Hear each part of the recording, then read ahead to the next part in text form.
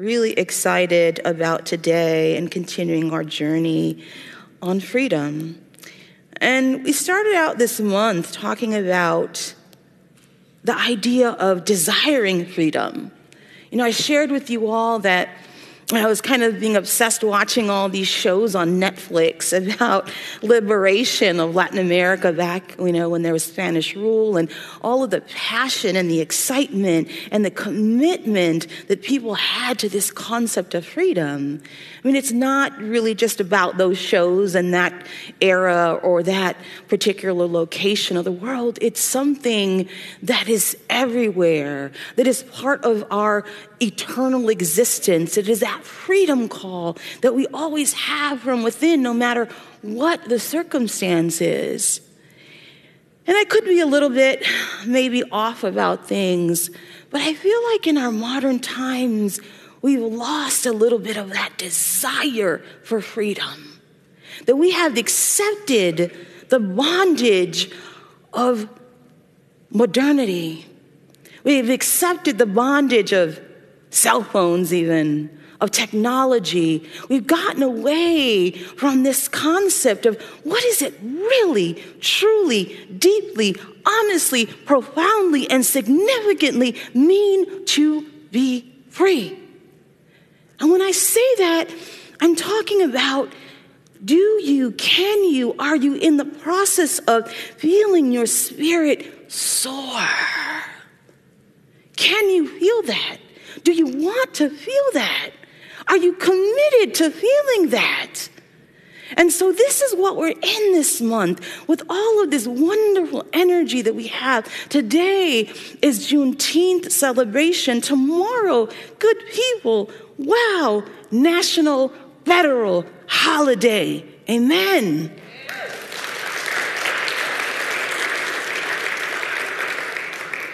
And so we're in this time also of LGBTQ plus pride and all of this. What does it mean to be free? And so for us, we're in that now, wanting to not just say, oh, it's that community and it is those people. No, this time, this celebration, this jubilation gives you the opportunity to be able to feel for yourselves, what could it mean? What does it mean? What should it mean? And so we take all of this. We started our journey a couple weeks ago with this concept of liberating the authentic self. And that was about having us think through maybe the parts of ourselves that we have lost, the parts of ourselves that we let go, that maybe we let other people, like our partners in the past, or our teachers in the past, or our parents in the past, or whatever, tell us that we couldn't do something or we shouldn't do something, or we ourselves have limited ourselves of something that makes us feel joyous and free and ourselves truly authentic. So we started by talking about that. What does that mean to go back to that authentic selves? What parts of you are you holding back? What are the things that make you feel joyous and free and authentic that maybe you've stopped doing? I was opening up Yoplait yogurt the other day, and I'm not paid to advertise, by the way. But I'm obsessed with the ones in the glass jar, and they have now the coconut ones that are, they're coconut milk based. And so, does anyone open it? When you open up the lid and the little paper, it has like a little saying or an affirmation or a question. Anybody with me on that one? You know what I'm talking about? Okay, we'll go get a Yoplait yogurt, y'all. And so I open it up to eat my delicious yogurt, and I see that it says, "What can you do today to feel like you?" And I was like, yes, that's what I mean. And for me, the flash was like, dance. So this is what we're talking about. How do we start getting in there? And sometimes the way to get in there is small, with these small things in life. It doesn't have to be grandiose, like, I'm going to save the world, right? I'm going to start a nonprofit. I'm going to ministerial school. It doesn't. It's simple. I want to dance more. I want to sing more. I'm going to go and share the unity message out with the world. Whatever, it can be small. But taking those steps, Today, we're going to be talking about the courage to be free. The courage that it takes to be free. See, because as Americans, as folks in the Western world, we pride ourselves on this idea of freedom.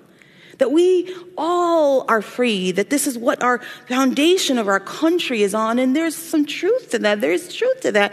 But yet, let's take that to task. How many of us are truly free? What does it mean? The question we ask today is, how many of us are really living in bondage? Bondage of the mind.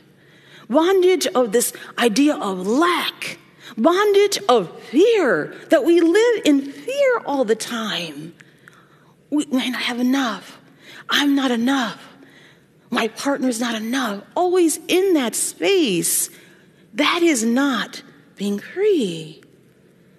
Most of us, many of us, heck, maybe all of us at some point in time are living our lives paralyzed. Paralyzed in fear, stuck in what our lives are, and wanting to be free, but not knowing how. And maybe at some deep level, I'm going to say it, at some deep level, you don't believe that you have the right to be free. And so this is what we're doing here. When we think about today, Juneteenth, and I'm not going to go into all the history, but I'll just quickly, for those of us who might not know. January 1st, 1863 was the Emancipation Proclamation, which meant that all folks of color, all those that were in slavery, that were enslaved people, were given freedom. And of course, Texas, my family is from Texas, so I know some Texans. And the Texans slave owners didn't necessarily want that information out. And so it wasn't shared widely across the state. So 2 years later, June 19th of 1865, the Union Army came through Galveston, Texas, and announced to the people of Galveston and the people of Texas that there was no longer slavery. And so, of course, there was all of this excitement and this wonder and joy. And so Juneteenth was for June 19th together. June 19th, it's called Liberation Day. It's also called Jubilation Day because excitement, the joy of being free, knowing that you're free. This era that came after that was really a time of hope for African Americans. It was a time of hope for everyone in the country. It was a time of, yes, uncertainty and struggle as a nation. But it was this idea, this inspiration, this empowerment that we could change our lives, that we could change the course of our nation. But it took great courage.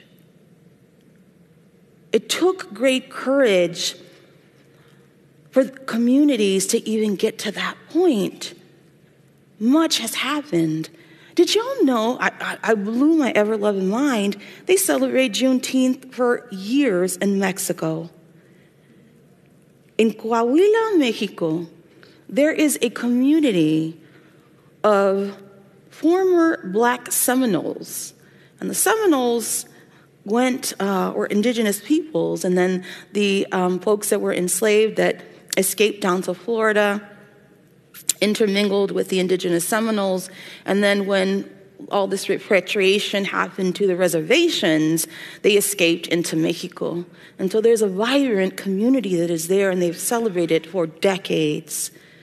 But think about this. I think about this often. You know, most of us sitting here live, I think, pretty good lives. Yes, we might have afflictions, we might have pains, we might have dramas, we might have traumas, we might have some histories, we might have some addictions. Doesn't mean that those aren't important, and it doesn't mean that they're not real.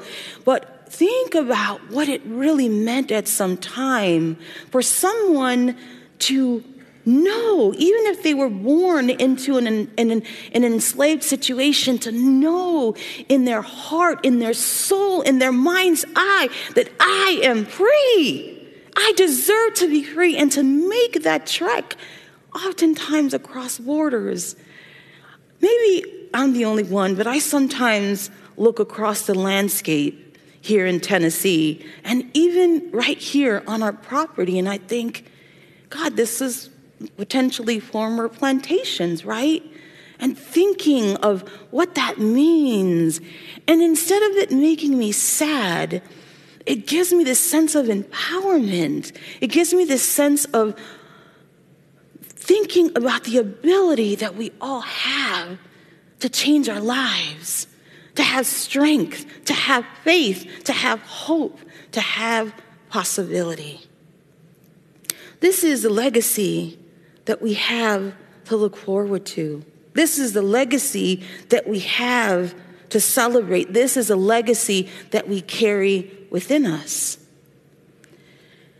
You know, I went home last weekend with the idea of, taking my Sunday off. I was going to go see my mom. Went to Chicago. And Sunday, after I took a shower, put lip balm on, and when I went to kind of chap my lips felt a little weird. And I thought, that's odd. But I kind of let it go. But it did feel weird. So I went to have a meal with some friends there at home. They were coming over and hanging out. And I started to feel just really odd in my face throughout the meal.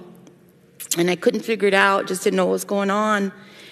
And I decided, let me go to the restroom and look at it, because something's off here. And when I went to the restroom, I could see that I wasn't blinking in my right eye. And I had a slight droop in my lip. But I really, again, didn't know what it was, but I knew something wasn't right. I mean, I went home to Chicago the day before. I'd gotten a haircut. I was like, I wanted a new look, but this was not part of the plan, y'all. Let me just say. So I went to the urgent care, and I saw the doctor pretty immediately, and she did, the kind of tests they usually do, look this way, look at that, squeeze this, squeeze that, whatever. And pretty soon after, she just looked at me and she said, I'll be right back. And then she flew out the door, and I was like, this is probably not good. So she comes back, and she's like, I think you might be having a stroke, and we need to get you to the ER. So they called an ambulance and sent me to the ER. Never been in the ER through an ambulance, bucket list, no one ever said. But did that now in my life. After being in the ER for a little bit, they weren't sure still if it was a stroke or not, so they admitted me. So I was there a couple of days until, they ran tests, and I saw the neurologist and all that, and they finally determined what it was an episode of Bell's palsy. For the beginning, I had this idea that, okay, I don't know why this is happening, but I'm just going to surrender. I'm just going to surrender, and I'm going to accept whatever this is, and yet at the same time, immediately went into what I know as my tools. And this is why I just tell you all every week the importance of practicing daily, whatever that means for you all, but practicing, because in those moments of emergency, literally or figuratively, in those moments when you need something, in those moments when you need some kind of something, Spirit is able to co-create with you. Spirit is able to move in easily with you because you've already had that spiritual muscle building. And so I just kept saying, the prayer of protection, the light of God surrounds me. Kept saying it. I tell you this because oftentimes we have situations that happen, and I say, Spirit is funny. Spirit is funny because I'm talking about freedom, and here I have slight paralysis, right? But Spirit will come in to provide those lessons for us. But the question is, can we hear them? Can we be able to accept them? There was a couple nights after I was home that I was in a lot of pain initially, and I didn't want to take any kind of medication.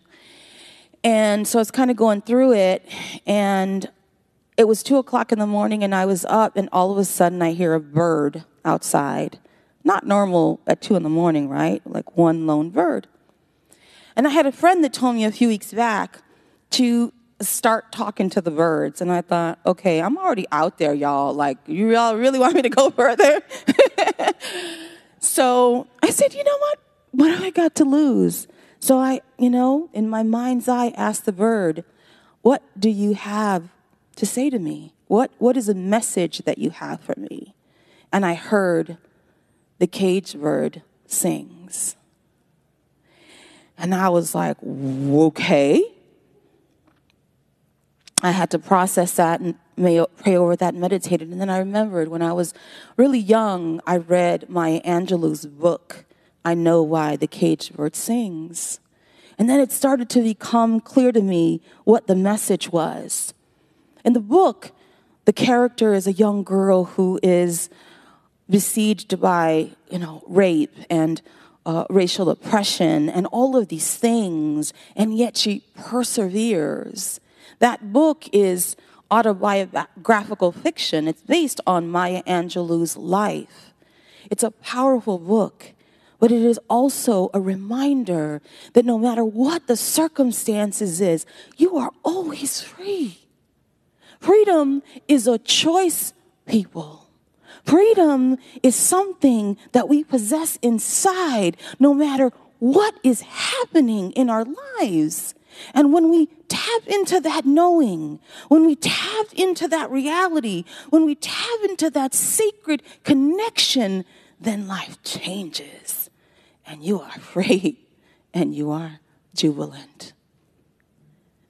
Her poem, Maya Angelou's poem, I Know Why the Caged Bird Sings. I'm not going to go through it, but I would suggest you read it because it's a beautiful poem. But it ends by saying, the caged bird sings with a fearful trill of things unknown, but longed for still, and his tune is heard on the distant hill where the caged bird sings of freedom. Again, the author implies that even though the bird is caged, you can still experience that freedom deep down. And even if there's fear about the unknown, like, I don't know what's going to happen. I don't know how long I'm going to be like this. I don't know what is going to be, but I know that no matter what, I'm freaking free. We're singing that song today. I share this with you all so that we all can sing the song today. Jesus, our wayshorer, was all about reminding people that they were free. No matter what their circumstances was, no matter what country they came from or what their origin was or what their physical capability was, whether they were a man or a woman, what their gender was, he reminded everyone that they were free. But he said this in John, we know, you will know the truth and the truth will set you free. But what is the truth? The truth is, good people, that you are a child of God. The truth is that you are the anointed one. The truth is that you have been brought here to be God's missionary. The truth is that you are sacred and special more than you will ever know.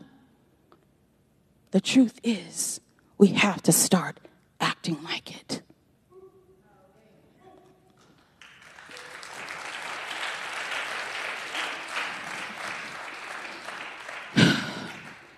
In Mark chapter 7, verses 31 to 34, Jesus is talking to a man who is both deaf and can't speak.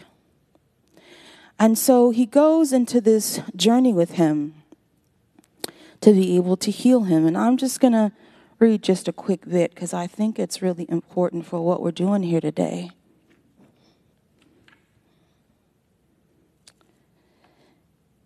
I got to take these off. Isn't that funny? You can't see with glasses. They brought to him a deaf man who had an impediment in his speech, and they begged him to lay his hands on him. He took him aside in private away from the crowd and put his fingers in his ear, and then he spat and touched his tongue. Then he looked up to the heaven. He sighed, and he said to him, Ephphatha, that is, be opened. Then Jesus ordered them to tell no one. And immediately his ears were opened, his tongue was released, and he spoke plainly. Ephphatha. It's interesting because in the Bible, if you recall, in the New Testament, all the translations are translated to, English, Latin, Greek, but there's a few words that retain in every language the Hebrew word, and that's a Hebrew word, Ephphatha, to open. Can you imagine that man was probably, like many of those that Jesus healed, feeling himself lonely, feeling himself not part of a community, not being able to speak or to hear, maybe somebody that felt shame, that felt guilt, that felt discouraged about life, that felt he wasn't worthy, that felt that his life was over. And yet Jesus comes and says, be opened. And he changes. But what we know is when I say act like it, the original sin that we have is not what we've all been told. The original sin that we have is our separation with spirit, our separation with the holy, our separation with the sacred. And so when we do that, when we come back into connection, when we build our lives around trying to be back in alignment and connection, then we have come back into that spirit. We've come back into that opening. And so therein lies the difference. When we are in that sin for unity is only negating who you really are. Sin is about being in that negativity. Sin is about being in that mindset that locks you in to what you can't do. You're on that scarcity model, not in the being into the prosperity and abundance of life. And when you do that, it's what brings us sadness and fear and anger and shame and hurt and blame and critique and unforgiveness. So for us, it's about allowing whatever's happening in our lives, being courageous to be free, being connected to that freedom song of that caged bird, being able to say that we are not trapped in our minds and our hearts are not hardened and our spirits are not paralyzed. We are free. So as I move to close, I ask you here today, how will you be open? How are you closed to life? What are the ways in which you're closed to life? And some of you are like, I ain't closed. Yes, you are. We can't be in this world, in this society oftentimes without having that. That's just the truth that we hold in balance. The truth of who we are, the truth that will set us free, and this other part of the humanity part that sometimes we have to sort of be in balance with, that we have to sort of allow and know that it's there. So how are you closing off in life? I used to read daily for years Emmett Fox's, he's a metaphysician and New Thought person from years back, and he had this book called 365 Days with Emmett Fox, and it was teachings every day from Emmett Fox. And I always remember there was this one story about this man who was put in jail, And I don't remember what he did or why, but he's put in jail, and he was living a miserable life. And can you imagine? He's in jail, right? And he's there for 2 decades. And finally, one day, he was just so distraught and so overwhelmed and just in his own emotion, and just he grabbed and held the door, and the door kind of moved a little bit. And then he grabbed it and he felt it opened. He walks out the door. He looks around. There is no jailer. There is no one. And it was that moment that he realized he himself was the jailer. He himself had put him in those chains. He himself was the one that was holding him back, no one else. So I ask you, where in your life are you holding yourself back? Are you paralyzed by fear or worry? Where in your life do you need a blessing? Do you need an opening? And so we're going to do this. I'm going to ask somebody, anybody, who would like to stand and share with me so that we can bless you in this moment, how you would like to be opened. And we will say with you those words, Ephatha. I will wait. Who would like to be opened here today? What would you like to open to?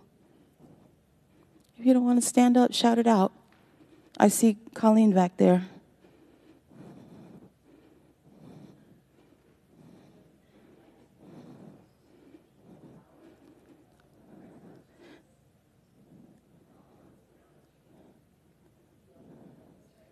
Okay.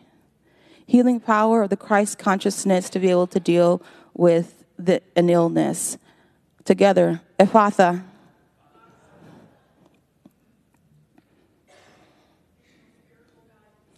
Spiritual guidance, Ephatha. Abundance, Ephatha.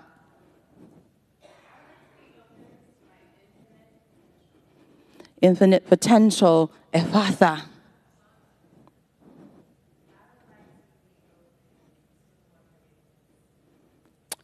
More forgiveness, Ephatha. Thank you. All of us can hold that today, right now. Spirit knows what is in your heart. What are you opening to here and now? What is your freedom song? Maybe you actually get a freedom song. Some of y'all know, Katrina knows because she gave me a little thing. My freedom song is Eminem's Lose Yourself. Look it up, y'all. When I need some mojo, I get me some Eminem. So, get yourself a freedom song. Get yourself a freedom song and know what you are opening up to. Claim that opening, that freedom. Those people who have lived in decades and eras where they were literally no freedom, knew their freedom song. Begin to connect and know your freedom song. We are loosening the chains of poverty. Ephatha. We are loosening the chains of oppression. Ephatha. We are loosening the chains of ignorance. Ephatha. We are loosening the idea that we cannot heal ourselves. Ephatha. We are loosening this idea that we are not worthy. Ephatha.